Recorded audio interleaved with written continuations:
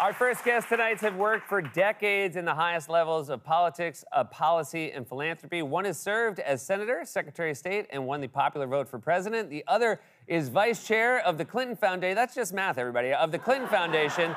And a New York Times bestselling author. Their docuseries, Gutsy, is streaming now on Apple TV+. Let's take a look. You got this. Come up one more, right? Okay. All right, now hold with both hands. Put your body in front of my body. All right, I'm ready. Ready? Circle, circle. There you go. Let's move. One step forward, go. Heavy. You have heart. Yeah, well, yeah. Mama's like, you don't know my baby.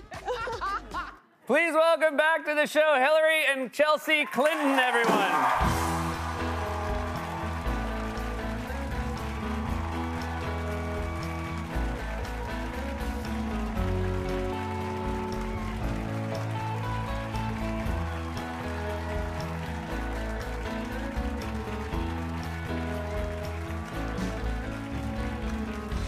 Welcome back. I'm so happy to have you both here. We are so happy to be here. Oh, my gosh. Yes. I'm not alone in my happiness. I just got to ask right away, having seen the clip, be honest, which is harder, front of hose or back of hose? Because... Front of hose. Yeah, okay. Okay, thank you. And who actually got to put on all the gear? Yeah. I feel like that would maybe a giveaway that your job was more like a fire person. Yes, yeah. Thank you. They didn't even ask my mom. Really? She didn't even have to turn them down. They just didn't Now, ask would her. you have turned them down if they had said, you want to firefight, don't you? No, I would not have turned them down. Okay. She would have said, my daughter. That's right. We did that all through the series, which was so incredibly fun for us to do together. And there would be all these activities because we didn't want to just have the usual interview show. We wanted And the to guests do at the things. activities. Yeah, we said to the guests, what should we do? So when we knew we were going to go out to the training academy for the Fire Department of New York to interview these incredible women firefighters, including one of the very first who was really a pioneer, we got out there. He said, oh, so what do you want to do? You know, he said, well, we want you to put on the gear. And we won't put all the gear on you. We'll only put 50 pounds of the gear on you. And I said, you know, my daughter would really like to do that. True story. There you go.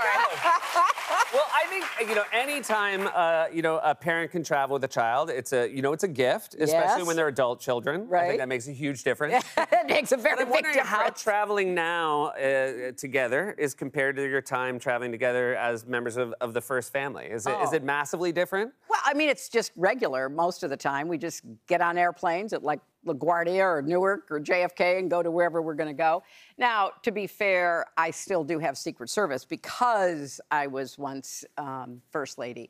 So that's a little different because we can count on getting a car and not standing at the rental car counter wondering whether we're going to get a car. Is there ever a Secret Service agent looking at his phone saying, the Uber, it's so weird because it said 5 and now it says 8. We're going to really talk to them when they get here. Yeah. So, no, it was so much fun. But it also was similar, Seth, in the way that we've always had a lot of fun together. We've always wanted to have new experiences together.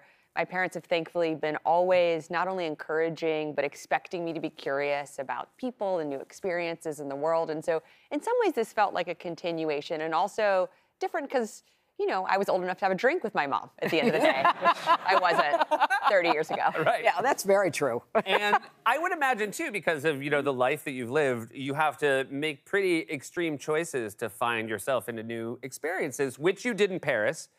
We did. You did. We did in Paris, yes. So Hillary, I'm going to show a photo. Come on. In the moment this happened, you on screen even said, What have I gotten myself? What have I gotten myself I think into? this still catches that exact moment.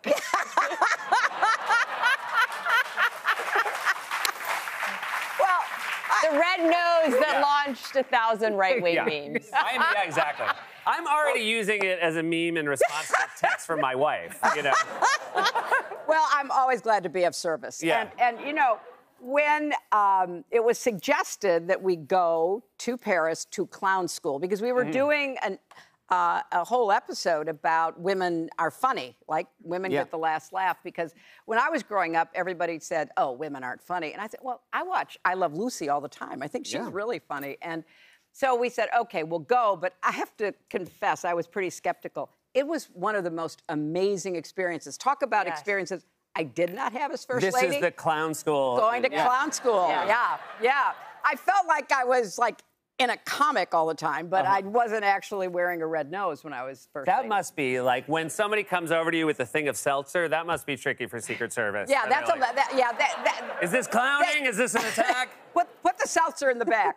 But there we were, literally on the stage of the Moulin Rouge, actually taking a clowning lesson. And people like Sacha Baron Cohen and Emma Thompson, people you know, have gone to this clowning school. We think you should go. Oh, really? Yes. Yeah.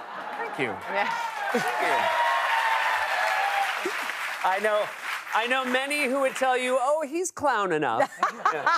But until you put on that red nose, Yeah, you know, that's- have that sense of vulnerability, but also possibility. Yeah. Who knows? You actually you filmed an episode with my colleague Amber Ruffin. Yes. Yes. And you actually spent time with her at her home, I believe. did. How did you find your time with Amber? I can certainly speak to mine, but how did you enjoy her, Chelsea? Hilarious, warm.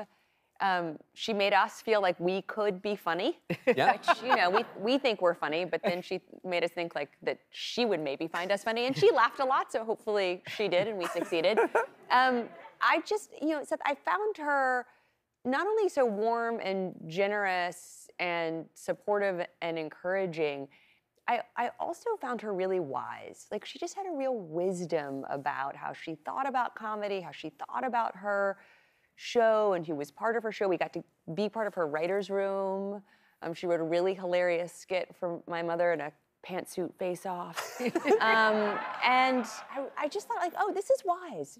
She's wise and funny. This is going to make her impossible to be around. Everything you just said. Sorry. The amount she's going to stand up in meetings now and be like, if you'll remember, I'm wise. I have a million more questions for you guys. We're going to take a quick break. We'll be right back with more from Hillary and Chelsea Clinton.